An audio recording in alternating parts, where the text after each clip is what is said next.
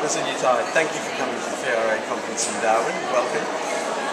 You're about to present on the connection between new media and the Catholic Church. Can you just explain that in a few seconds? Yeah, I suppose the Catholic Church has always been in the business of communications. It's why we exist.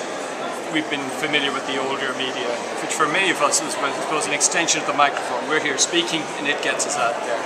New media has, however, set up a different way of communicating. It's a much more dynamic, changing, interactive system of communication, and we're trying to learn what it means to communicate effectively in that environment.